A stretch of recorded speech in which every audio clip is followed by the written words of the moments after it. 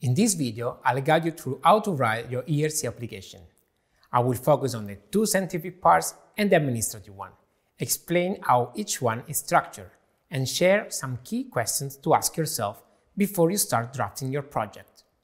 My name is Daniele Mammoli, and I work as Scientific Officer in the area of Physical Chemistry at the ERC Executive Agency. Applying for an ERC grant is a rigorous process that requires original and groundbreaking research projects. Before starting to write, read carefully the documents available in our portal. They are extremely important since they keep you updated on current rules. Pay special attention to the ERC Work Programme and to the information for applicants. An ERC application consists of several documents. They include the idea of your project, your CV and track record, the management strategy, the budget plan, as well as other annexes. After submission, these documents will be organized by us into two scientific parts, namely Part B1 and Part B2, and into an administrative one, Part A. I will start with the two scientific parts first, since they are crucial for the selection process. Part B1 is about making a first good impression. You need to show the groundbreaking nature of your project and capability to carry it out successfully. Part B2 is about presenting the details of your project, such as the methodology, risk assessment, and implementation plan. Finally, Part A is the administrative part, which includes the budget plan as well as a series of important annexes. Now, I'm going to describe them all, one by one.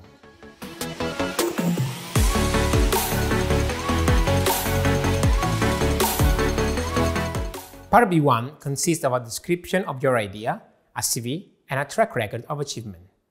It is like your business card. In fact, Part B1 is the only document that is assessed at the first phase of our evaluation process, Step 1.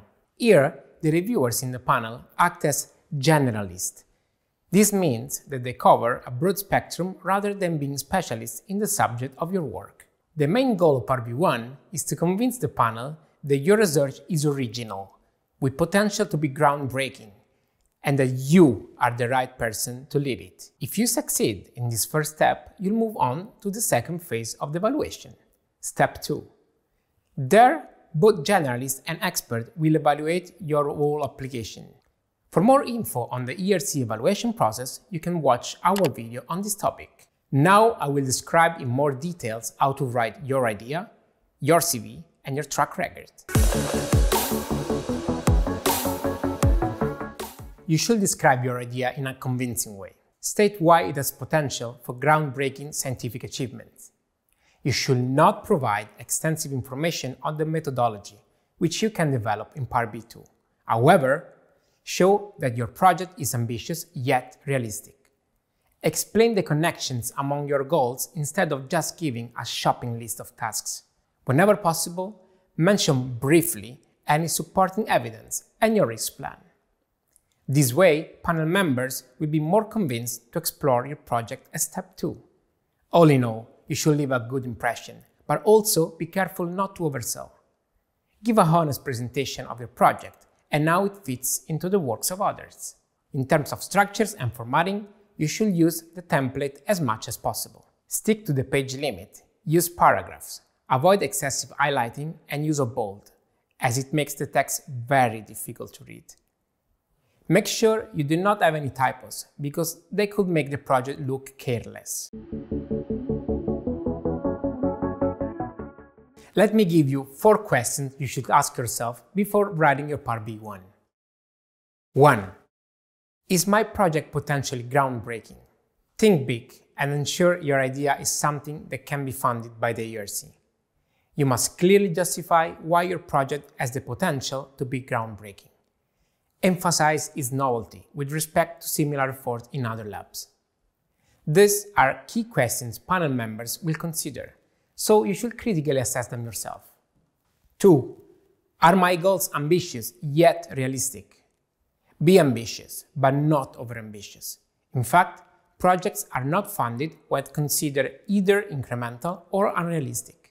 Set challenging goals, but with reasonable chances of success. There is a rumor that in order to be successful, you need preliminary results. This is not necessarily the case, but you must explain how literature supports your hypothesis. In a nutshell, find the right balance between promising the impossible and going on with the same old safe line. 3. Can a non-expert understand and support my idea? As step 1, panel members act as generalists. Therefore, write part B1 in a structured and accurate way. Use the evaluation criteria to structure your project. For instance, you could write headings like groundbreaking nature or potential impact. Avoid heavy jargon, abbreviations, or extensive technical details. Do not assume panel members know everything within your field. Instead, explain the most important aspects of your idea. 4. Why now? Explain why this is the right moment to fund your project. If your idea was pursued in the past, tell why it was not realized. Describe why the scientific progress is now mature for your idea. For instance, highlight how recent technologies or discoveries could support your work. Let me now move to your CV and track record. Here, you should highlight your merits and ability to execute the proposed research. You do not have to be the best researcher in your field, but rather the right person to carry out your project. My main advice is to tell your story as factually as possible, without forcing evaluators to guess important aspects, such as expertise, independence, or creativity. Describe your scientific path, your achievements, your roles, and the impact of your past work. Highlight your key strengths and accomplishments in an objective way. Include research achievements such as selected publications, prizes, invitations to conferences, and so on. Do not report them as a mere shopping list. Instead, explain what you have achieved, why it was important, and what was your precise role. If needed, you can also describe the publishing habits of your field. You may add some numbers and quantitative measures of your track record. Do not misunderstand me, it's not your H-index that will determine the success of your application. In fact, bibliometrics are not used as standalone criteria, but are rather contextualized, taking into consideration your field and your career stage. Since panel members will look at your records, provide them with a link to your updated publication list, such as an ORCID ID. Do not let them wonder, give them the whole picture. Make their life easier. In terms of publication, it is important to publish your work in journals that maintain a high-quality peer review process. However, note that their impact factor is not important, because it will not be used to assess the excellence of your articles. Finally, feel free to describe any other activity that could indicate scientific maturity and engagement within your community. You may mention fruitful collaboration, being a member in a committee, or acting as the editor of a journal. If there are any gaps or potential issues in your CV, you may want to explain them, although it's not compulsory to provide extensive details. In terms of format, again, use the recommended template as much as possible. Let me now give you 4 questions you should ask yourself about CV and track record. 1. Why am I the right person to carry out this project? You must demonstrate to have the necessary expertise to execute the project. You and your team should be the primary driving force. Collaborations are meant to complement missing expertise or facilities. In a nutshell, it should be clear that you are leading the project and you are able to do it successfully. 2. Have I already shown creativity, leadership, and independence? This is very important if you are a starting or consolidator grant applicant, given your early career stage. You do not necessarily have to be fully independent. However, you should show that you are the intellectual owner of your project and that your research line is different from the one of your former supervisors. If possible, list your funded grants and supervision experience. Keep in mind that leaving them out will not penalize your application. That said, if you apply for an advanced grant, a recent track record of achievements and your role in mentoring young scientists could be important. 3. Should I really be the world expert within my field? Rumor has it that you can only apply for an ERC grant if you are a highly accomplished scientist. This is not true. Your achievements are evaluated in relation to your field and seniority. 4. Do I need publication in high-impact journals to succeed? The answer is no, no, no. This is a false rumor, since the impact factor of a journal is not used to assess your application. Instead, it is much more important to provide evidence of creativity, leadership, and independence. Let us now move on with Part B2. It consists of a detailed explanation of how you will implement the project. You should describe your research methodology, outline your work plan, and include a risk assessment. This part is only evaluated as step 2 by both generalist and expert reviewers. So you will have to find the right balance in the level of detail. At this stage, reviewers will check that your project meets the highest standards by scrutinizing your methodology and how your work fits into the current state of the art. That's why it's really important that you try to anticipate all possible technical questions and that you know the literature extremely well. You may intuitively think that it makes more sense to write Part B2 after Part B1, but actually many people prefer to do the opposite. A bit like writing the abstract of an article only after having written the paper itself. Explore your hypothesis, describe it deeper, give more details on the methodology and feasibility, and provide supporting evidence whenever possible. Do not be scared to add details on the techniques you wish to use or on the specific systems or phenomena you want to study. Panel members have to understand what you plan to do. You should clearly outline your management strategy, demonstrating how you'll carry it out and monitor the project over time. I personally recommend including a concise timeline, along with a brief description of how you will track progress and manage risks. Make sure to also describe the roles and responsibilities of the PI and the team members. In addition, you have to include a funding ID, which lists all of your ongoing grants and applications. Within this section, provide a honest assessment of possible overlaps with your ERC project. Regarding formatting, the guidance provided for Part B1 also applies here. Follow the template, stay within the page limits, use clear formatting with proper paragraphs and headings, avoid overusing bold or highlights, and finally, ensure the text is free of typos. Let me now give you 4 questions you should ask yourself about Part B2. 1. Are my methods appropriate? Justify why your chosen methods are the best fit for your goals. Do not hide details on how you want to use them. Explain their quantitative and qualitative differences with respect to the state of the art. Highlight their pros and cons. Describe your experience with them. Overall, the idea here is to prove that the methods are suitable to carry out your project and that you can master them. 2. Do I need a contingency plan? Yes, having a contingency plan is important. Since ERC projects are ambitious, you should list the main risks of your project and provide alternative strategies to mitigate them. This demonstrates preparedness and increases credibility. It is usually sufficient to include a risk assessment plan. You don't need to add a dissemination or management plan. 3.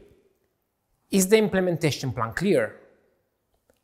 Part B2 should be easy to read for both generalists and experts. I personally suggest to include a concise timeline with milestones and deliverables. Describe the responsibilities of the PI and of each team member. Be sure your figures are easy to read and understand. Use the full space available and make sure you give the full references. Aim to be complete yet focused, as excessive details can distract from your core ideas. 4. Is there a balance between the scientific parts? Yes, it's important to maintain a balance between Part B1 and Part B2. Avoid putting all your effort into Part B1 while leaving Part B2 underdeveloped, as this can disappoint reviewers. Make sure you allocate enough time to craft a well-structured and cohesive project. Dedicate sufficient effort to write both Part B1 and Part B2. Finally, let me spend a few words on Part A, the administrative one. In this section, you will need to provide declarations regarding the host institution and the principal investigator. You should also discuss the ethical and security aspects of your research, and most importantly, its budget. If you want to learn more about the ethics part specifically, there's a dedicated video covering that topic in detail. The panel considers a budget analysis as step 2. Let me reassure you that your project will not be accepted or rejected based on budgetary reasons only. Nevertheless, panel members will have to scrutinize your budget to ensure that the requested resources are reasonable and justified. For example, they may wonder whether it is really needed to hire that number of postdocs or to purchase that piece of equipment. Exceptionally, the panel can even decide to make cuts to the budget, justifying them on a one-by-one basis. My main advice is to ensure that the budget you request matches what is really needed to carry out your project successfully. Do not inflate your budget, not even if your host institution asks you to do so, because the panel will likely realize it. Also, keep in mind that there is no punishment for projects that do not ask for the maximum budget allowed. Another tip is to make sure to include fees for open access, as this is a compulsory requirement for most outputs of your project. In addition, these are eligible costs, which can be charged to your grant, so it would be very unwise not to include them. Finally, be aware that there are different cost models for our calls. For instance, advanced grants calls are using the lump sum model, which is different from the actual cost model used in other calls. Consult the official documents to find out the specific requirements of the cost model of the call to which you are applying. And now a few final recommendations. Let me remind you that all ERC grant applications must be submitted exclusively through the Funding and Tenders portal of the European Commission. This online platform is the central access point for submitting projects and managing grants. To use the portal, applicants must first create an EU login account. It's really important to get to know the portal's layout and requirements well before the deadline, so you don't run into any last-minute problems. Please do not leave proofreading and submission until the very last day. Make sure you regularly save a version of your project on the portal. Keep in mind that each time you submit, it replaces the previous version, so only the final version you upload before the deadline will be considered.